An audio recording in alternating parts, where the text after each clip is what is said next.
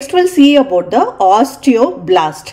These are bone forming cells derived from the osteoprogenitor cells. They are found lining the growing surfaces of bone, sometimes giving an epithelium like appearance. However, on closer examination, it is seen that the cells are of varied shape, oval, triangular or cuboidal, and that there are numerous gaps between the adjacent cells.